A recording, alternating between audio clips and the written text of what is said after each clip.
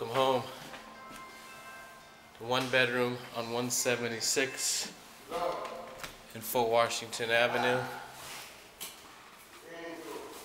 Off the entrance foyer. Wow. This is some closet. This is like, I don't know, maybe 7, 8 by 3.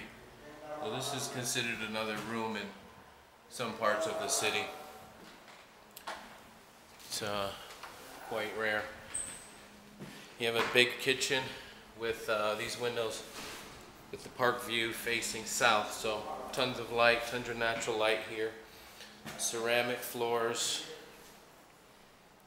full-size stove and refrigerator, lots of cabinet space.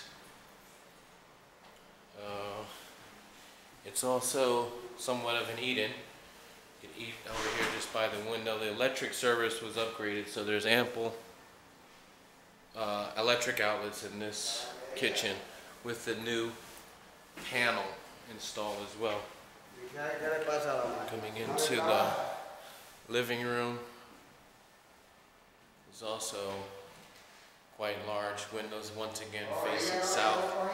It's a cloudy day, about 4:45 in the afternoon, and we're still getting good light, so this unit does get direct sunlight.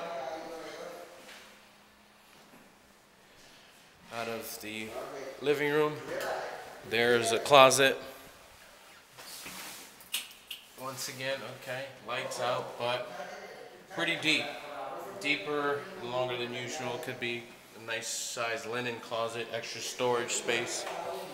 This is the real hit here, this ceramic bathroom with the 12-inch full-size ceramic tile with a soaker porcelain tub, a new vanity and medicine cabinet, really clean, totally renovated. Everything was replaced here but the tub, which is in really good shape and was reglazed. So last but not least, into the bedroom. Has an emergency exit in this room, so this unit has no fire escape, which is helpful in terms of fighting crime. Big closet in this room. I'm leaving.